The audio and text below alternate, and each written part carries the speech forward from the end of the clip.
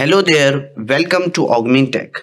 If you are looking for professional training in MEP designing and modeling, you can reach out to us. We'll provide detailed and practical training to help you master the skill needed for your career. So today in this lecture, we'll discuss the HVAC system, zoning overview, benefits and implementation. So let's start. So first of all, here we have to discuss what is HVAC zoning. Okay. So HVAC system zoning is the process of dividing a building into distinct zones, each with its own temperature control. Okay. So this allows for precise heating and cooling tailored to the specific need of each zone. A zone could be a single room, a group of room or an entire floor depending on the design and use of this space. Okay, so in zoning, the HVAC system uses thermostats, motorized dampers and a zone control panel to regulate the temperature in each area. So instead of conditioning the entire building uniformly, zoning ensures that only occupied or high priority area receive heating or cooling. Okay, now the next question is, how does HVAC zoning work? So here we'll discuss each step. So first of all, remember thermostat. So each zone has a thermostat to monitor and control the temperature. Thermostat basically send signals to the zone control panel when heating or cooling is needed. Then the next one is the zone control panel. So this zone control panel act as the system brain managing the information from the thermostat, and it directs the damper to adjust airflow to the specific zone requiring heating or cooling. Then we have a motorized damper. Basically this damper is installed in the ductwork. Okay, so these dampers control the airflow to each zone. They open or close to direct condition air where it is needed. Then finally, HVAC unit basically is work in coordination with the control panel and damper to supply heating or cooling to active zone. Okay, so this is in this way the HVAC zoning work. So if I give you the example, let's see the example of HVAC zoning for residential use. Suppose let's say imagine a two-story home with first floor we have a living room, kitchen and dining area. In second floor, let's say we have a bedroom and bathroom. So how to design the zoning? Simple. In zone 1 I have considered the first floor living areas. In zone 2 consider as a second floor bedrooms. Okay, so what happened during the day, the family spend most of the time on the first floor. Okay, so the system can cool or heat zone 1 while zone 2 remain inactive. But at night, the focus shift to zone 2 for comfortable sleeping condition, and zone 1 temperature can be allowed to drift.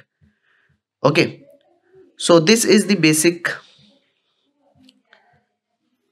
designing of zone. Hope all of you understood this thing. Now let's see the benefits. What are the benefits of HVAC zoning? So we have a lots of benefits. Okay, HVAC system zoning offer significant advantages for residential, commercial and industrial building. So here I will show you the detailed benefits with practical example for each. So in that you can see here it is written, first one, the HVAC system zoning enhance comfort. Okay, so zoning allows different areas of a building to be maintained at different temperature based on individual preferences or specific needs. Let's say if you have a residential building, let us consider residential building. So if you have a two-story home, so what happened? The living room is considered as a zone 1. Okay, can be set to 22 degrees Celsius during the day when the family gathers there. A bedroom considered as a zone 2 can be maintained at 18 degrees Celsius at night for better sleep quality. So in this way, these HVAC system zoning enhance comfort. Second one, energy efficiency. So by heating or cooling only the required zone, zoning prevents energy wastage, reducing overall consumption. So this is the second advantage. Now next, cost saving. So energy efficient operation translate directly to lower utility bills also. Okay. So a home owner with zone HVAC may save 20 to 30% on energy bill by avoiding unnecessary cooling or heating in unused spaces like guest room, etc. Okay. So you can also save the cost here. Next benefits of HVAC system zoning is improved system longevity. So the HVAC system experiences reduced strain as it does not need to be worked continuously at full capacity. So this extends its lifespan and reduces maintenance cost. Then customization for unique needs. Zoning also provides flexibility to accommodate the specific requirement of different areas. So these are the another benefits. Then environmental benefits is shown here. So what are that? Simple, this zoning reduce energy uses, leads to lower greenhouse gas emission, contributing to environmental conservations. Okay. So generally, if I give you the example of residential use, so simple, a zone homes uses smart thermostat, you know that, to automatically reduce energy used during peak times. So aligning with sustainable practices. Clear? Now next one is the flexibility for future changes. So zoning allows easy adjustment if building usage changes over time. And the last one, noise reduction, is the another benefits of HVAC system zoning. Okay, so zoning can lead to quieter HVAC operation by reducing the need for the entire system to run at once. Clear? So generally what happens in a zone room or in a zone home, the system operates only for the active zone, reducing the noise level in other area like bedroom during night time. Correct? Now let's see the implementation of HVAC system zoning. So implementing HVAC system zoning involves strategic planning, the selection of appropriate components and proper installation. So here we'll see the step-by-step guide with detailed example for clarity. Let's see. So in that, the first step is what? The first step is to identify and define zone. So remember here, the first step is to determine which area of the building should be treated as separate zone, because each zone may differ based on functionalities, usage pattern, temperature needs. So first thing, you have to determine which area of the building should be treated as separate zone. Okay, so this is the first step. Second step is what? Choose the right equipment. So implementing zoning required specific components to control airflow and temperature for each zone, like thermostat generally we are using.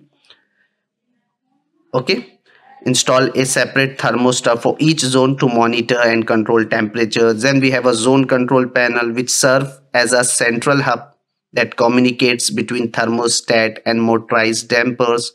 Then we have a motorized damper which generally installed in the ductwork. So this damper regulate airflow to each zone. And finally we have a HVAC unit. Ensure the existing HVAC system is compatible with zoning or consider upgrading to a zoning capable unit. Okay, so this is the second step. Third step is design the ductwork. So ductwork should be properly designed to accommodate changes in airflow due to damper adjustment and minimize pressure drop to maintain system efficiency. Okay, so these are the things which you have to remember. And the next step is install and configure zoning component. So after planning, proceed with the installation. So you have to install the thermostat, where place them in central location within each zone for accurate temperature measurement. Then install the damper. Then set up the zone control panel. Connect thermostat, dampers and the HVAC unit to the control panel. And then finally test the system to ensure proper communication and responsiveness between components. Okay. Now the next step is step number 5, integrate smart or programmable control. So using a smart thermostat or a zoning enable HVAC system allows for remote monitoring and control via mobile apps. Okay. Then scheduling temperature changes for energy efficiency, integration with home automation systems. Okay. So integrate smart or programmable control. Then the last step number 6 is what? Maintenance and optimization. So periodically inspect dampers and thermostat to ensure they are functioning correctly. Okay. Then clean the duct to avoid airflow blockage. Then monitor the control panel for system error or alert. So these are the things, these are the steps you have to remember. Okay. Okay, this thing. So implementing HVAC system zoning required careful planning, appropriate equipment selection and proper installation to achieve energy efficient, cost effective and customizable temperature control. So this is all about HVAC system zoning. Hope all of you enjoy the session. See you in next one.